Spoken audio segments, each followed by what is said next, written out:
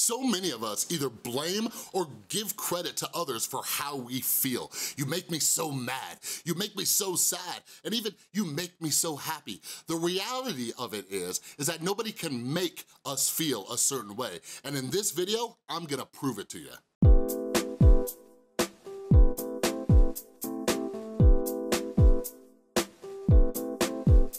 What is up, everybody? This is Chris from The Rewired Soul, where we talk about the problem, but focus on the solution. And if you're new to my channel is all about helping you improve your mental and emotional well-being. So if you're into that kind of stuff, make sure you subscribe and ring that notification bell because I make a ton of videos just to help you out. But anyways, the topic today is how we blame others about making us feel a certain way, and then we do things based on the way they made us feel. So this is a very important mental health topic. So I'm gonna warn you, at the beginning of this video, when I give you some examples, it's gonna come off a little tough-lovey, but I guarantee by the end of this video, you're going to feel empowered, okay? So let's get started. All right, so let's imagine a scenario, okay? Let's imagine you have a friend. You may not even have to imagine this. Let's think about your friend who is always late. They're always late, maybe 15 minutes late. Maybe you're that friend, okay? And let's say you're supposed to meet him for coffee at 10 o'clock in the morning. Okay? So you go and you're going to meet him for coffee, you sit down, you get there maybe 5 minutes early, then all of a sudden it's 10 o'clock. And now you're angry, and they show up 15 minutes late. And at the end of it, you're mad, you're upset because they were late. Now, let's do the exact same scenario, but let's say you're there and, I don't know, maybe you have a book with you, or maybe you found something interesting on social media. Maybe one of my videos, right?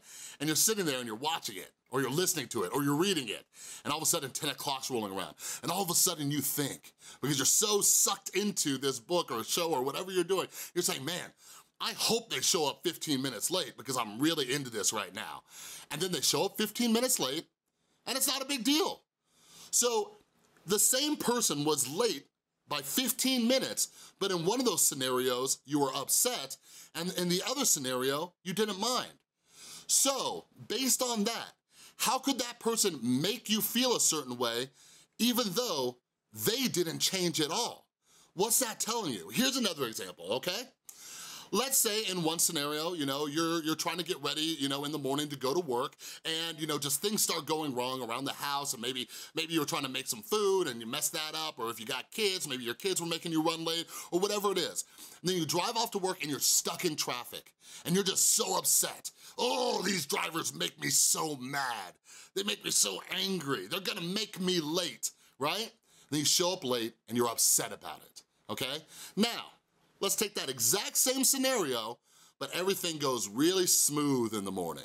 You make your breakfast, or you get your kid ready and you take him to school. You're great. You're so good even that you're early. You left 15 or 20 minutes early. There's the exact same amount of traffic, but you're cool, you're chilling, you're just listening to your music, maybe you got some Spotify on and you're just jamming, and you show up to work on time, and you're totally cool. The traffic didn't change in either one of those scenarios, but in one you were really upset, and in the other you didn't mind. Are you starting to follow me here? Are you starting to see how other people and situations cannot make us feel a certain way? This is extremely important, and once I realized this, my life started to get better. My mental health started to improve because I was constantly playing the victim, if you will. If people, places, and situations would just act right, do the things that I thought they should do, everything would be fine.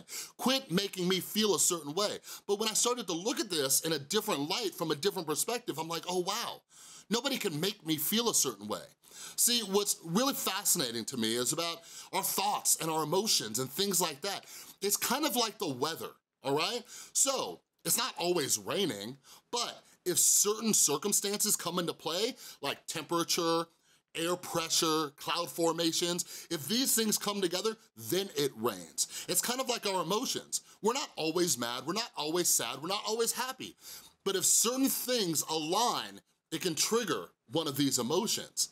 So this is really important, and this is actually a concept that I learned from meditation. But the reality is we need to quit playing the victim and making believe that people are making us feel a certain way. And for me, it's actually quite silly when you think about it, right? Like if somebody had the power or the ability to make us feel something so easily, then wouldn't we be just as able to make ourselves feel a certain way? Wouldn't that be great? If every time we were sad, we're like, boom, I'm gonna feel happy. I'm gonna make myself feel happy, right? Or I'm angry, boom, I'm gonna make myself feel not angry. Oh, I'm anxious, boom, I'm gonna make myself feel calm. No, it's not that simple. So why are we believing that other people have so much power that they can make us feel a certain way? And this is what I'm talking about. This concept, this idea is really empowering. Once I figured this out, I'm no longer the victim. I'm no longer the victim of everybody and everything going on around me, okay? Like, they're not in control of my emotions. Hell, I'm barely in control of my emotions, you know what I mean? But what's the solution to this? My personal solution is meditation. Meditation is my solution to dealing with my thoughts, my feelings, my emotions. Because what meditation teaches me to do is to not run away from them, okay? Not to distract myself, not to go out and do toxic behaviors. Meditation for me helps me sit and embrace these emotions. And what it's doing is actually rewiring your brain to not want to run away from those feelings so much. You remember that these things are going to pass. And for the most part, these are just sensations in your body. The issue that we have with most of these emotions and feelings is that we latch on to certain thoughts and we play them over and over and over and over and over again. And it's usually not helpful. It's definitely getting more into the problem rather than the solution. And when we obsess on these thoughts, it makes us feel even worse. You see what I mean? So meditation for me helps me embrace these things and just sit and be with my feelings, be with my emotions. And I'm able to get some clarity on the situation. I start to realize, oh, I'm not mad at the traffic. I'm upset because all these other things happened this morning, right? Oh, I'm not mad at the girlfriend, or I'm not mad at my son, or I'm not mad at my coworker. I'm mad because these other circumstances happen.